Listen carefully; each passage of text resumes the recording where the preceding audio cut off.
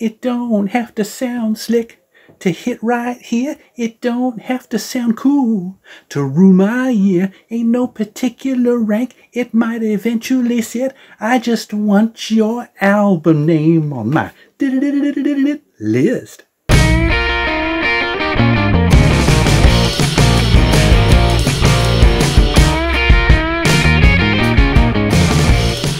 Greetings one and all, and welcome to Tom's Hit Parade. Here we are, we've made it to the end, the grand finale of Tom's Hit Parade's 2022 year-end spectacular-ish. This is the big list, the one you've all been waiting for, I assume. This is where I count down my top 25 favorite studio albums of 2022, along with 8 honorable mentions. Yes, I usually make the honorable mentions about a quarter of the length of my list, but this time there is just so much stuff, I decided to bump it out to a third of the length of my ranked list. But yeah, we got a lot of ground to cover here, but before I get into it, just thought give you some notes, a little introduction here before I kick out the list. I don't know if it's just me or what, but the music offerings this year were crazy good. But it didn't start out that way. As recently as July, I was afraid that I'd have trouble coming up with 15 albums to put on my year-end list. But things picked up after that and basically had gone crazy by Thanksgiving. There may have been years where I was more excited for individual releases than maybe any of the releases this year, but in terms of consistently good music throughout the year, this was a tough year to beat. Unless I was just way more into music this year for some reason. And I used to dismiss YouTubers who don't do countdowns or ranked lists at year's end, but now I can understand why. Seriously, I haven't had this difficult a time preparing my favorite albums of the year list in maybe the whole 5 years I've been doing this channel. And yes, it's been that long, believe it or not. In fact, I almost decided to just group these albums in a tier list format. You know, unnumbered top 5, middle 5, bottom 5, etc. It'd almost make more sense to do it that way, since depending on my mood on any given day, I could justify putting any one of my top 5 albums at number 1. But ultimately, I'd feel, and maybe you would too, that I was weaseling out or half-assing it without making a ranked list. And then when I decided to keep the ranked list format, let's face it, ranking stuff is fun, but aggravating, but fun. I was going to bump it out from 25 items to 30, but in the end I decided that less is more, even though it meant making some unfortunate cuts in the list. As for who you'll see on this list, mostly current favorites. Having limited listening hours per week forces me to give them my attention first. But there's a couple of old favorites with their first albums in many years, a handful of new-to-me artists, and maybe a surprise or two, including a genre that has never been represented before on my year-end list. What you won't see are several names that appeared on lots of other YouTubers' year-end lists, and boy oh boy did I watch a lot of them. But for no other reason than the fact that I never took or had the time to check them out. But I do plan on bringing back my Second Thoughts list next year, so any 2022 releases that I missed will have a chance to make that list. How this list finally turned out was surprising in other ways too. Albums that were in my mid-year top 10 slid further down than I expected, and 1 or 2 albums that I nearly dismissed as honorable mentions rebounded in a major way. So what qualifies for this list? It's pretty simple. Full-length studio albums released during the calendar year of 2022, between January 1st and December 31st. But also, to make my list, it needs to be something I bought on physical format. Yes, that's an arbitrary line, and probably unfair to artists who can't afford to press physical media. But for me, owning an LP or a CD is an essential part of the music experience, and a strong measure of my love for an album. By the way, I call this list my favorite albums because that's what it is. And because I'm just a music fan. If you want a list of the best albums, there are plenty of music critics out there. I try to listen to a little bit of everything, and I wish this list were truly all-encompassing, but since I have a full-time job and I need 8 hours of sleep every night, I'm going to miss some stuff. This list is totally subjective, and you probably won't agree with it, but that doesn't mean it's wrong. Besides, isn't that what makes seeing other people's lists so much fun? Okay, before we dive into the ranked list, let's go ahead and knock away the 8 honorable mentions. These are just in alphabetical order. First off, we have Bryan Adams with So Happy It Hurts. This was actually in my mid-year top 10. Unfortunately, it dropped off a bit. Still as good as he ever was, there was so much other good stuff that beat him out. Then we have Gershwin Country by Michael Feinstein, and as you can see by the front cover here, there are a whole bunch of guest artists on here as well, and as the title suggests, it's Gershwin songs done in a country style. And kind of like with the Elton John compilations that came out a few years ago, there was a pair of them that came out. Gershwin is a songwriter that kind of transcends genre. I mean, it's amazing how well these songs cross over into a country format. Great, enjoyable album. Then we have one that kind of hurts to put it in the honorable mentions, Palomino by First Aid Kit. Excellent stuff. This is kind of like the Eagles if they were fronted by women, or if they were made up of just two women. So just very country glazed pop rock stuff. Excellent stuff. Great, great stuff. And then we have the only LP in my honorable mentions. This is Super 8 by Conan Gray. Yes, he was my honorable mention at the mid-year. It's just unfortunately it kind of shrunk on me more than I thought it would. A couple of good songs on here like Astronomy and Jigsaw were two of my favorites. But yeah, just as I said, so much good stuff that came along later on in the year. It unfortunately got knocked down to the honorable mentions. And then we have, this one really hurt to put in the honorable mentions, Colin Hay with his latest album, Now and the Evermore.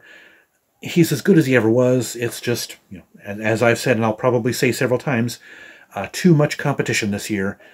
But yet, if you've liked Colin Hay's stuff in the past, don't take his honorable mention status from me as being, as saying that this is a bad album. It's still very, very good. He's as good as he ever was. Give it a listen if you haven't yet. And then another one, all of these kind of hurt to put in the honorable mentions category. The Kooks, 10 tracks to Echo in the Night. Excellent stuff. They kind of have a bit of a Duran Duran thing going on this album. So that's, you know, it was in my top 25 for quite a while until just like a couple of months ago, it got knocked down to honorable mention. But it was still really, really good stuff. Just as good as the Kooks have ever been. This is what, their fifth album? Very, very good stuff. And then we have Joe Satriani with his latest album, Elephants from Mars. He does stuff on every one of his albums. He does something with the electric guitar that he's never done before, that perhaps nobody has ever done before. And yes, so it just barely left, barely edged out of the ranked countdown. But yeah, still fantastic stuff. And final honorable mention is Stromae with his album Multitude. Wonderful stuff. I mean, kind of hip-hop, R&B, chill wave, maybe chill wave sort of stuff, but it's all done in French, and French is part of the appeal of it to me. And yeah, just as good as his previous album. Stromae, if you might recall, was kind of an accidental discovery on my part years ago, but yeah, he's kind of stuck with me, obviously. This is a very, very good album. Check it out. Okay, are you guys ready for my top 25 favorite studio albums of 2022? I hope you're ready for this first one, because it's going to knock your socks off. Those of you who have known me for a while, it's going to be unexpected. I hope you're sitting down for that one. But yes, as I so eloquently and poetically wax at the beginning of every one of my favorite albums of the year list, let's do this! Number 25 on my list is Melt My Eyes, See Your Future by Denzel Curry.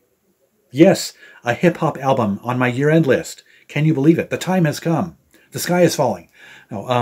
Yeah, I'd seen this on a lot of other people's YouTubers' year-end lists, and from the way they were describing it, it kind of sounded like it might be something that I might like. So, and I gotta say, this was a pretty darn good first introduction to an honest-to-goodness hip-hop album.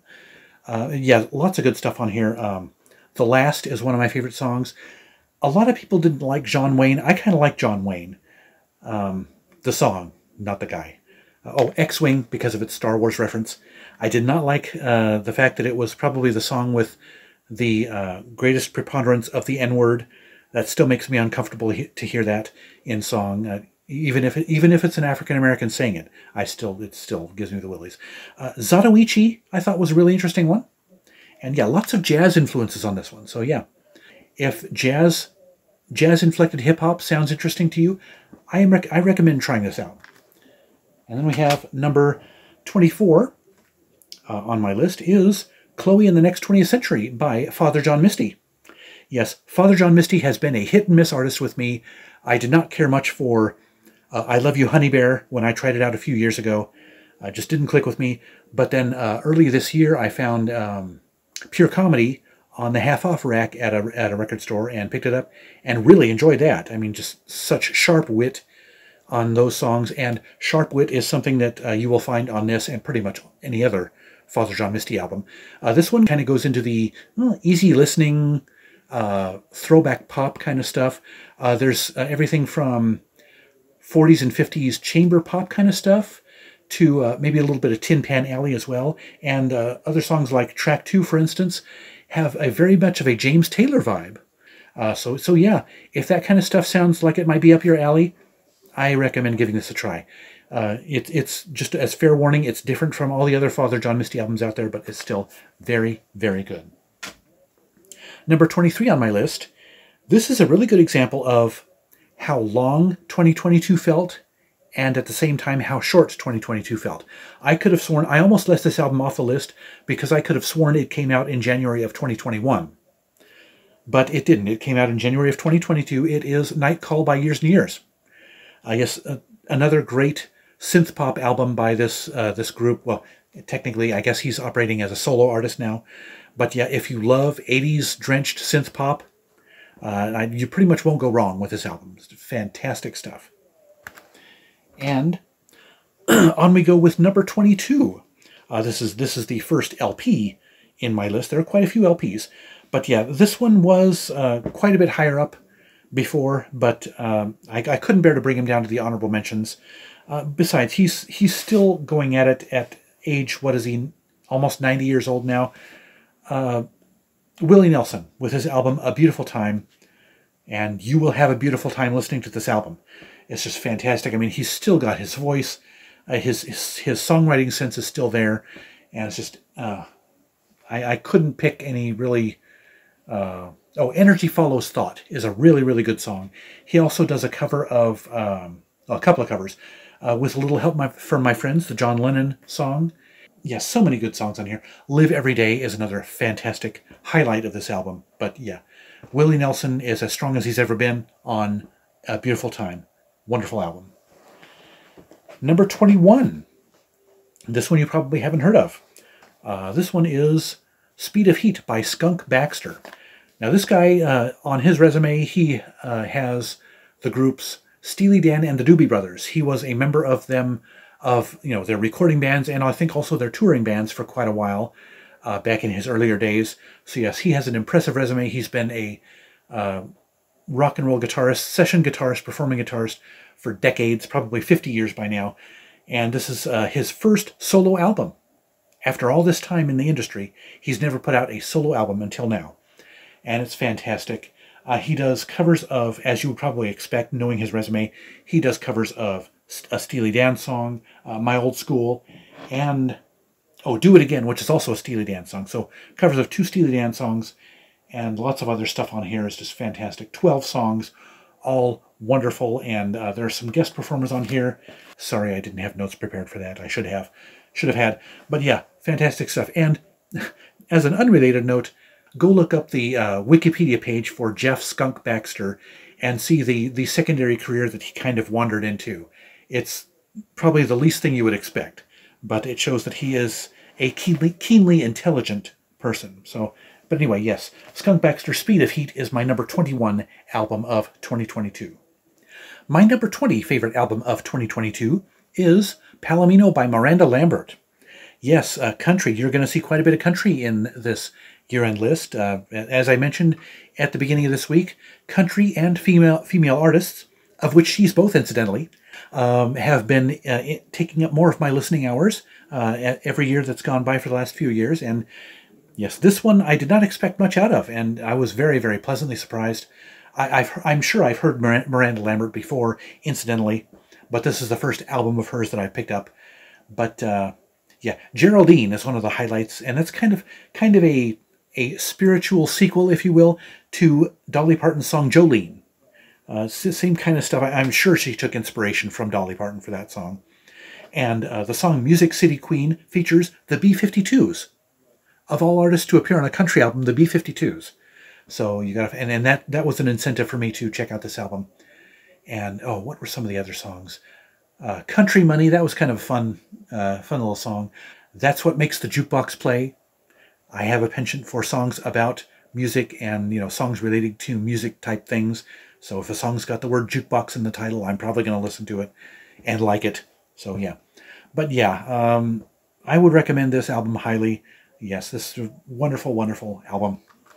Number 19 on my list is something completely different. It is a jazz album. It's strictly classified as jazz, but it's quite a bit different. It is the album Hyperdimensional Expansion Beam. What else are you going to call an album, right? By the group The Comet Is Coming. That's the name of the artist, and let me make sure I got the title right. Hyperdimensional Expansion Beam. Yes, that is the name of the album. Imagine if an EDM artist sat in with a jazz combo. That's what you're going to get with this. Very interesting jazz, and another thing that kind of makes this album an unexpected pleasure for me is it's kind of improvish and freeform in a way. And I don't usually like freeform jazz. But yeah, it's kind of, it must be the electronic aspect of it that draws me in. But yeah, just kind of an undercurrent of electronic stuff. And in some cases, the electronic beats and stuff are fairly heavy. They don't overwhelm the jazz music, but they accompany it always. But yes, some great stuff. And yeah, as if you couldn't tell by the name of the group and the name of the album, the group is kind of sci-fi and science and astronomy inspired. I've got their last album, which I cannot remember the name of it, and that one was more laid back than this album is. This is more of kind of an upbeat kind of thing. But yes, very different, very interesting, very fun. Listen, yes, the Comet Is Coming with Hyperdimensional Expansion Beam. And number 18, here we go back to something completely different from the last two. Blue Skies by Seth MacFarlane. Yes, whenever Seth MacFarlane is an artist, and I should do a video of, a list of artists whose albums I almost always buy without even, without question, and often without even hearing a single off of it. Seth MacFarlane is one of those artists. He's got the fantastic voice. He's got a voice like Sinatra's, and just as good as Sinatra, in my opinion. And that's the kind of music he does also, is that Great American Songbook kind of stuff. And this is his 6th album, I think. And every one of them is good. And like the other albums, he takes songs that are a little more off the beaten path. Not the stuff that you would expect to hear Michael Bublé cover or Josh Groban cover or, people like that. Although he does probably on this album more than any others, he picks songs that are a little more familiar. The title track, of course, Blue Skies. And, okay, I'm completely blanking on it. I could have sworn it was on this album. Oh, Out of Nowhere. That's another one. I don't know if that one's really, really popular, but I knew it pretty well from before. But anyway, and this is the first album actually since his debut on which he has an original song written by himself and a couple of collaborators. That's the closing song, Unless I Do It All With You. And it fits right in with the other songs. I didn't realize until reading the liner notes that that was an original song. So if you love that throwback jazz pop stuff from the 40s and 50s, put Seth MacFarlane on your listening list. Definitely. He's fantastic. Number 17 on my list is an artist. This is another artist, one of a few in this year's list that I've heard of, obviously, just never given a proper listen to, and this was the first album by this artist that I picked up. Carly Rae Jepsen with her album The Loneliest Time. Excellent stuff. She kind of, from what I gather, from what other people have said about this album compared to her other ones, she kind of stretches her legs, or puts out her feelers into other genres. More on this one, like the song Western Wind is possibly my favorite on here, and that has a bit of a, as the title might suggest, a bit of a country vibe to it. Very interesting feeling on that one, an interesting mood on that one. And you've got Talking to Yourself is one of my favorite songs on here. The song So Nice has kind of a late 70s, early 80s R&B vibe to it. And, yes, she is a pop artist, so there's still plenty of that, contemporary pop sound on the album as well. One of the early temptations of it was she actually features fellow Canadian Rufus Wainwright on a song. And Rufus Wainwright is like a full generation ahead of her. So, it's like kind of like with Charlie Puth and James Taylor. You wouldn't expect these young artists to necessarily bring one of the older generations in to feature on an album, but she did. They sound great together, and that's on the title track, the closing track on the album. But yeah, very, very good stuff. This is definitely clinching the fact that I'm going to check out more of Carly Rae Jepsen, her back catalog, going forward in this year. Very, very good stuff here. And now number 16 on my list is another Canadian artist. Back-to-back Canadians here. Although these guys were, up until just a few days ago, they were a little higher on my list. Any of you out there who do year-end lists, you do it too, I'm sure. The last minute, you get a bee in your bonnet and you need to change stuff around.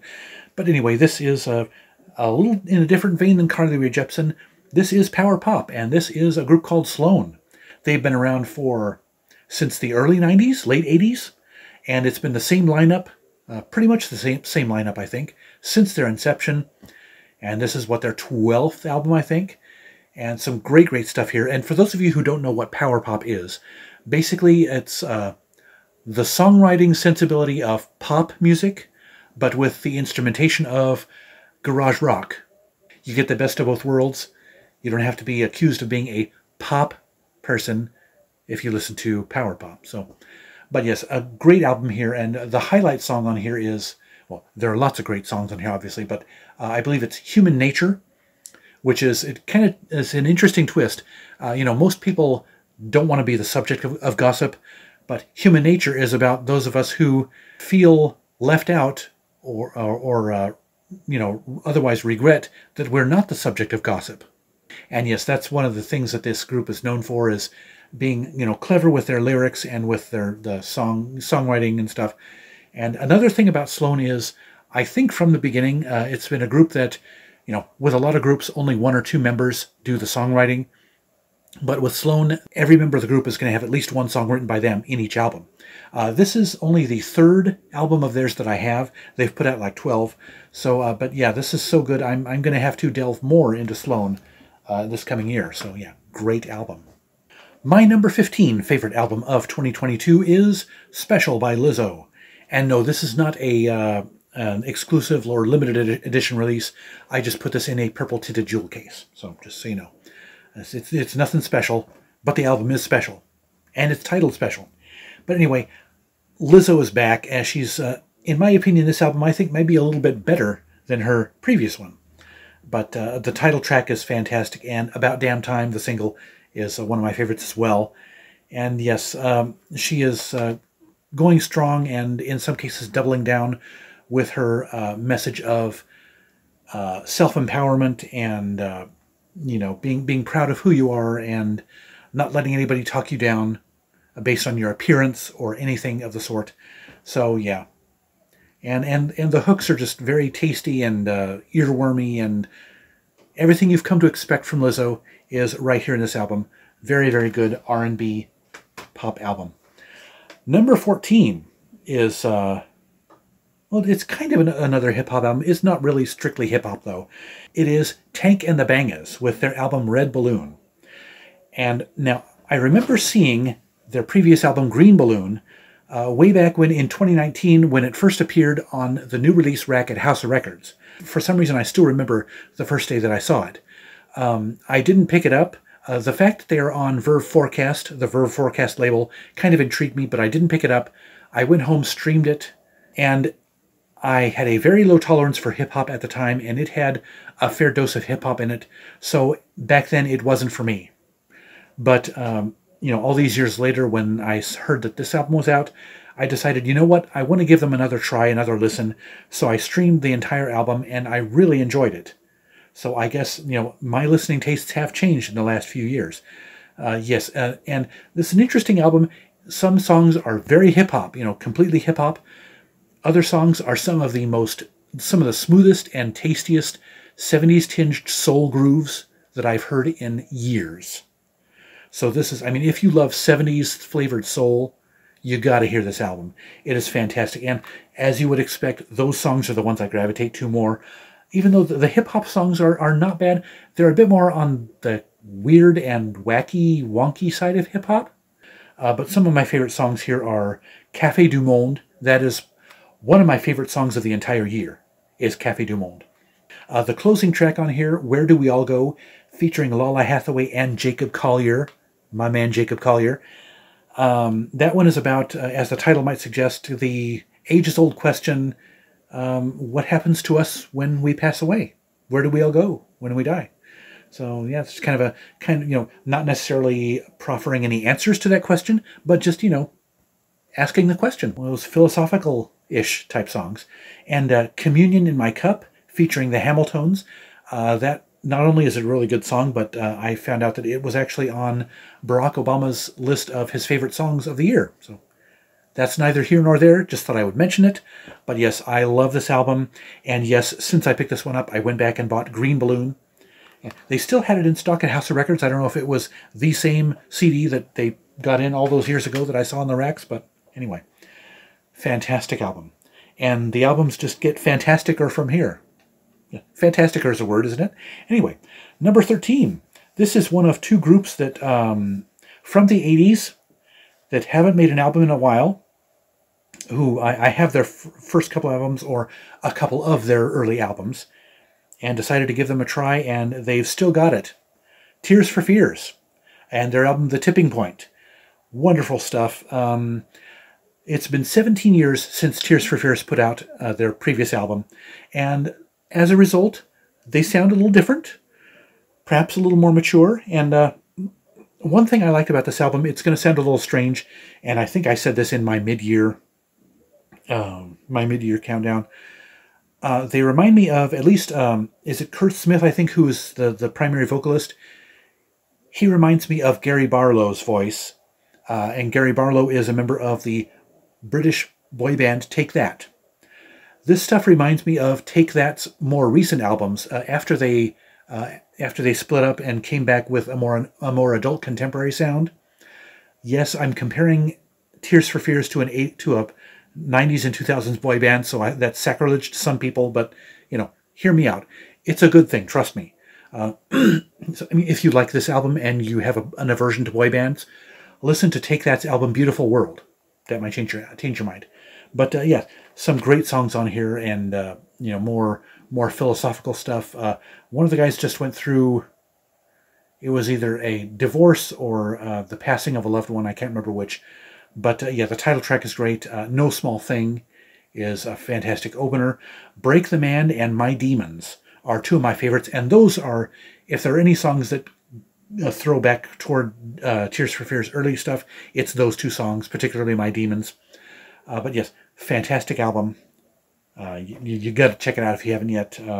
Tears for Fears pretty much haven't lost a thing, in my opinion. Number 12, and this is an album that I almost passed up because I grew dangerously close to getting rid of her debut album. It shrank on me a bit, but after I picked this one up, her previous album grew on me again. We're talking Sigrid with her album How to Let Go. If you liked her debut album, this one might actually even be a little bit better. Great stuff. The same fantastic Norwegian pop. She's a Norwegian pop singer. Her voice is... she has a bit of an idiosyncratic voice. It's not off-putting. It's just... you can tell it's her voice.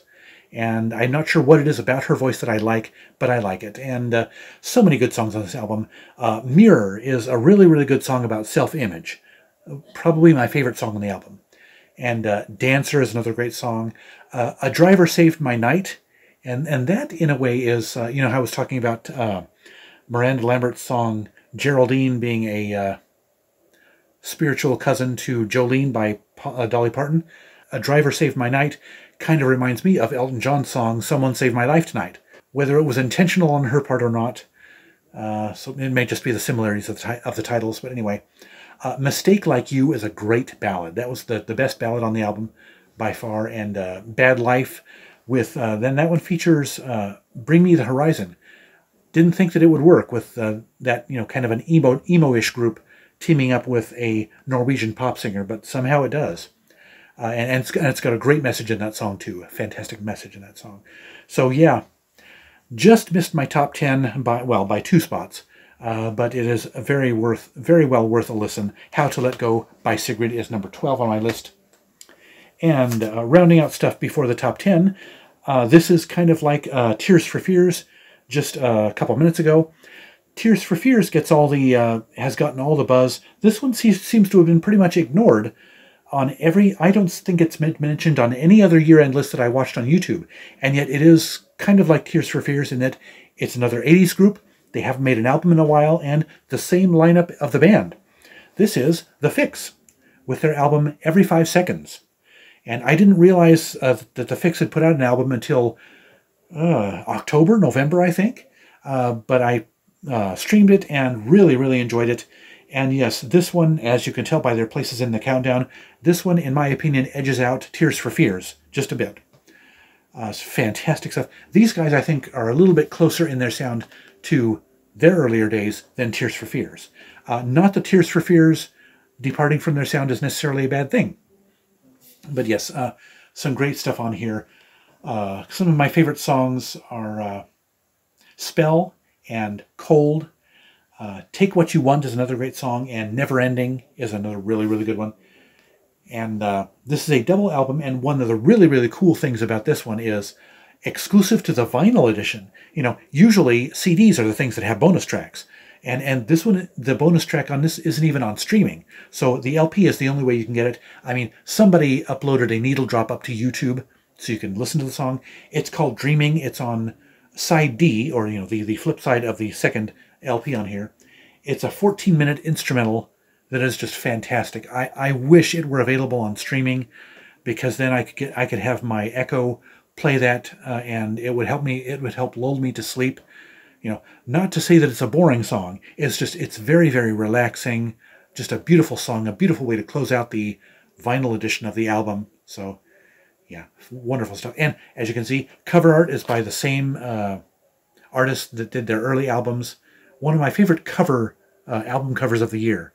I didn't do favorite album covers this year, but I kind of wanted to, but decided not to. But yeah, number 11 on my list, The Fix, with their album Every 5 Seconds. Check it out. Okay, it's top 10 time, people. We're getting serious now. Yeah, like I wasn't serious in the rest of my countdown. Duh. Anyway, number 10 on my list is straight up country. And this, we're not talking pop country, bro country, R&B country, any of that. This is country country. It is Hickory Avenue by Jack Settle. You'll recall this was in my mid-year countdown, and it is number 10. Okay, full disclosure, I am acquainted with this guy. I met him. He was one of the groomspeople in Noah's wedding, so I got to meet him, hang out with him back in Oklahoma in March. Great guy, and so that plays some into why he's in the top 10. I mean, first of all, if I didn't know him, I wouldn't know about him probably, because he's an independent artist, still very, very small. But I sure hope that this album helps him to earn a bit more stature in the country music world, because this is an excellent album, I tell you. And this is coming from somebody who is not into the good old-fashioned country stuff. Some great story. That's one thing I've come to appreciate about country music, is the storytelling in the songs. And Jack does it as well as anybody, you know, any veteran Nashville major label performer, in my opinion. Interstatin' it's a bit more of a fun song, but it's probably the best opening track of any album I heard in 2022. Interstatin' is great, and Settle Down Jack, it's a play on his name, and that's got a bit of a funny vibe to it. And Like a Rattlesnake is a really good song, has a good message to it, and that is, I believe, the only purely acoustic song. I think it's acoustic, if I recall correctly. Sorry. It's been a while since I've listened to this one. And JW and Topaz. Now, when you're talking storytelling songs, that one is up there. JW and Topaz, fantastic. Bad Habit is another great song. And the title track, the closer, Hickory Avenue, reminds me of my relationship with my sister. It's about his sister. You know, my sister was older than me and is passed away. His sister is younger than him and is still very much alive. But still, when somebody's singing a song about their sister, I'm going to think about my sister. So I've got an attachment to it. But yeah, very, very good album. And from somebody who's not into country music, remember. Well, not much into country music. But yeah, Hickory Avenue by Jack Settle. Highly recommended. It is available on streaming services, so check it out. Number 9. Now, I mentioned at the top of this video how there were some albums that I almost left them as honorable mentions, and they rebounded in a major way. This is probably the best example of that. This one I was not impressed with when I first listened to it, probably because of the price. I paid $40 for one LP. You know, when you pay that much for a record, you want it to kick ass, you know? And this one, just because his previous album was so good, this one, in some ways, this one couldn't help but disappoint. But anyway, it is Harry's House by Harry Styles. I re-listened to it a few weeks ago, about a month ago or so, and it's almost like I was listening to a completely different album. I don't know why I guess it just needed about 4 months to just sit unlistened and for me to come back to it when the time was right. And the time was right. And as you can tell, it's in my top 10. It's, in my opinion, maybe not as good as Fine Line, but it's still up there. I mean, the single As It Was, of course, is fantastic. Daydreaming is one of my favorite songs, perhaps because it reminds me of the opening track on Fine Line, which was Golden. Just the beginning of that song reminds me so much of this one here. Late Night Talking is another great one. And a couple of fantastic ballads on here are Matilda and Boyfriend. Boyfriend has some gorgeous vocal harmonies with, and I believe it's all Harry, multi-tracking against himself. But yeah, such a good album. As I said, it just bounced back in a major way, rebounded, and I guess it just needed that time to just sit and age into a fine wine, or age into a fine grape juice. Anyway, so yeah, Harry Styles, Harry's House is number 9 on my list of my favorite albums of 2022. Number 8 is another vinyl LP that I'm going to squeeze into the screen here. A couple of years ago, you might recall, this guy had my number 1 favorite album of its year, 2020 I think it was. It is Bartees Strange, and this is his album Farm to Table. Excellent stuff. Yes, it's far from number 1, but it's, like I said, there was just so much fierce competition this year. So much fierce competition. And but yeah, this one, honestly, it's been quite a while since I've listened to his debut album, so I would need to listen to that one again and put it against this one. But so this one is just fantastic. So many different genres. He is not R&B. He's not strictly indie rock. He's not strictly hip hop. He kind of meanders between all three of those. It's just fantastic stuff. Mulholland Drive is probably my favorite song. That one and Escape the Circus they do kind of the alt rock or indie rock kind of a thing. And then there's songs like Cosigns, which is pretty much straight up hip hop. And then the song Black Gold is really, really good. It's kind of an acoustic R&B thing. So if you love albums that do not stick to one genre or even two genres, check out Bartees Strange. And the song Tours. He is the son of, one of his parents is a military officer, or was a military officer. So the song Tours is very autobiographical. It's about him, having to live in various different places around the world, and having to uproot himself every time he moved. So it's a very poignant autobiographical song on there. So yes, check this one out if you have not yet. In my opinion, it's a must listen. All 25 of these, honestly, to some degree, are must listens. Let's face it. But yes, Farm to Table by Bartees Strange, my number 8 album of the year, very deservedly so. Now, number 7 on my list is another one that I wish it were in my top 5, but yeah, I'm sounding like a broken record here. No pun intended. Too much competition. Keb Mo with his album Good to Be. Beautiful. And one of the best album covers of the year, I think. Just, it's him reaching for his signature hat in the front seat of his, presumably his 62 Chevy, which is the title of track 10, is 62 Chevy. Now this album, the first single from it, The Medicine Man, featuring Old Crow Medicine Show, that song was put out in, I think it was 2020? It might have been 2021, but it was put out at the height of the pandemic, just as the COVID vaccine was becoming available. And so it was a song about, just sit tight, wait for the medicine man to come around, and, trying to convince everybody to keep, masking up, washing their hands until they get the vaccine. So yeah, that's how long in the making this album was. It's at least a year. And so yeah, that's a great song. And so the rest of the album kind of follows suit in that, if not optimism, straight up optimism, at least a mood of perseverance. Hanging in there. Things are hopefully going to get better is kind of the message of this album. More often than not, it's kind of a thread weaving through most of the songs on here. Louder is a song about how the youth of the country are kind of making their voices heard in matters of social activism, political activism to an extent. It's a song with a great message. It doesn't lean more toward any particular side. It's just saying that the young people of America are a force to be reckoned with. Good to Be Home Again is straight up nostalgia. That's the opening track. Good Strong Woman features Darius Rucker, and that one's a message of you need a good strong woman to keep you on track and to make your life worth meaning, is I guess in a way. And then he does a cover of Lean on Me, the Bill Withers song, and that kind of goes a very long way toward encapsulating the message of the album, the mood of the album. So yeah, as you can tell, there's so many good songs on this album. Must listen, as are pretty much all of Keb's albums. I've got his entire discography, and this is just right up there with it. Good to Be by Keb Mo. And then we have number 6, Until This Morning. This was in my top 5, but I just had to bump it out just a little bit.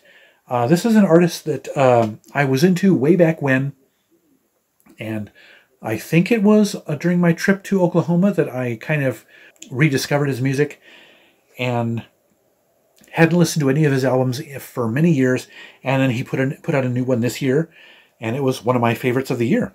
It is Matt Nathanson with his album Boston Accent. Some fantastic singer-songwriter pop rock on this album. Great lyrics in a lot of these songs.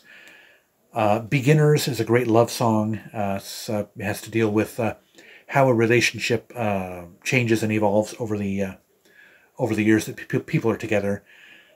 And Futures Here, it kind of talks about how the future is not what we were hoping it would be, and stuff. So yeah, it's a good song. Boston Accent deals with the title track, deals with where he grew up and how it shaped or didn't shape the person he became in his adulthood. And lots of other great songs on here. Yeah, just a fantastic, very well done singer-songwriter pop rock. If you're looking for something of that, nice and understated. This album is a bit of a grower, so it's not going to hit you right away, as really good singer-songwriter pop never does. But yes, Boston Accent by Matt Nathanson. Excellent album. And now, just like that, we've reached the top 5. So let's just somersault headlong into my 5 favorite albums of 2022. Number 5 is Bronco by Orville Peck. And as I mentioned in my mid-year countdown, hopefully I'm not repeating myself too much, but I would imagine that most of you have not seen that video before seeing this one. But yes, as I mentioned in that video, the atmosphere that this album creates, it just is incomparable. In terms of atmosphere, this one beats all the others hands down. It's just their other albums I just purely enjoyed more than this one. But yes, when you put the album on, it just kind of envelops you into this world that he's created. So much good stuff. And his voice is just one of the most fantastic voices in recent memory, honestly. Kind of a cross between Roy Orbison and Johnny Cash and Elvis. You kind of throw those three into a blender and you get Orville Peck. And just, yeah, the instrumentation and his voice just goes toward creating a great mood on this album. And I could give you a list of my favorite songs. Curse of the Blackened Eye is a great one. Come On Baby Cry, that's another fantastic track. Trample Out the Days, that's one of my favorites on there. And then he juxtaposes a couple of, a really good ballad, Let Me Drown, along with a really high energy song, Any Turn. Just those two tracks right next to each other. And then the closer is just a beautiful waltz of a song called All I Can Say, and it features Bria Solomena on co-lead vocals. So, but yes, I mean, just well, this album is in my top 5. What more do I need to say? It's just a fantastic album. If you love albums with atmosphere, you will not be able to beat this one, I don't think. And yeah, even if you're not a country fan, check this album out. Trust me. It's just fantastic. Bronco by Orville Peck.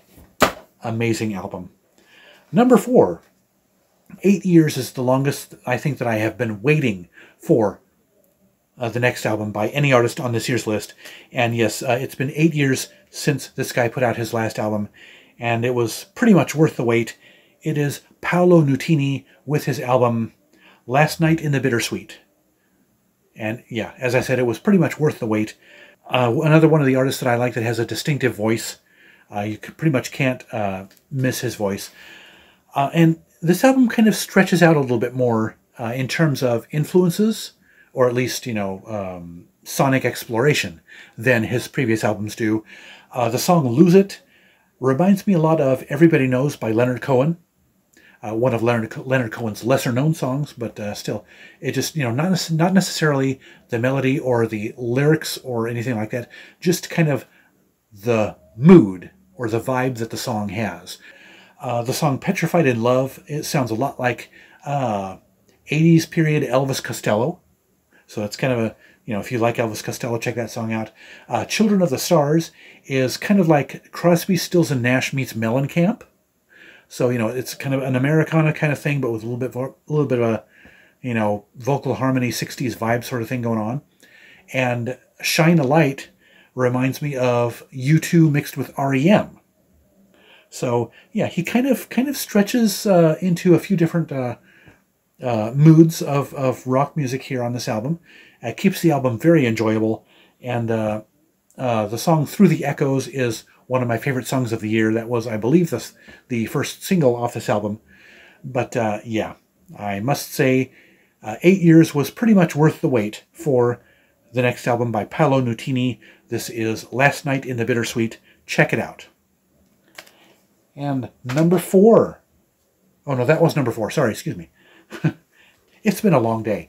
Number 3 on my list is another straight-up country album, and I have my little brother, my friend Noah, to thank for introducing me to this guy. He wouldn't have been on my radar without him mentioning it to me. Adeem the Artist with his album White Trash Revelry. That is my number 3 album of 2022. What can I say about this guy? I mean, well, this person. Forgive me if I'm getting Adeem's pronouns wrong. Adeem prefers they and them pronouns, but they do such great songs on here, great messages in the songs. Heritage of Arrogance deals with how racism is unfortunately a fabric of family life in certain areas of the country, and so it's very, very difficult to break the cycle of racism. If you're brought up believing something, it can be very hard to undo it, whether it's something positive or something negative.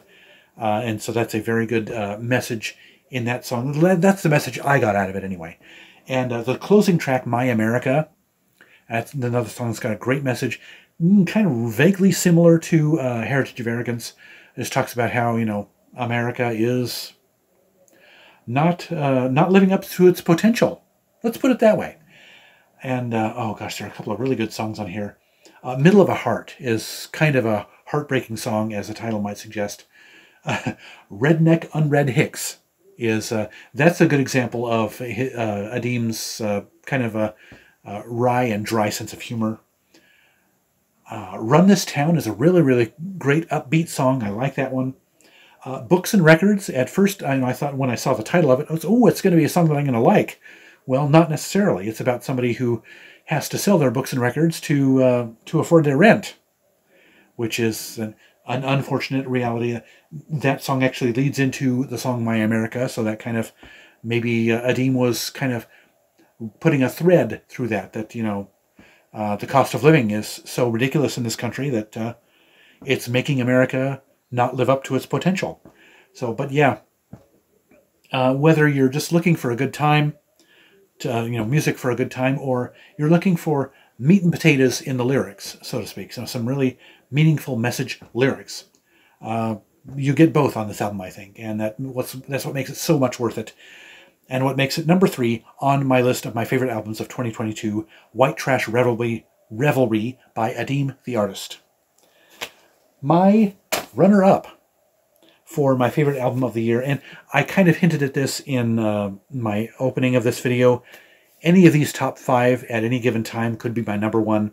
And yes, these two I've kind of, my number 1 and number 2, I've been switching back and forth a few times, but I decided, for reasons for which I'll explain in a minute, why this one is my number 2, Being Funny in a Foreign Language by the 1975, a Jack Antonoff production, as you can pretty much plainly hear by some of the songs.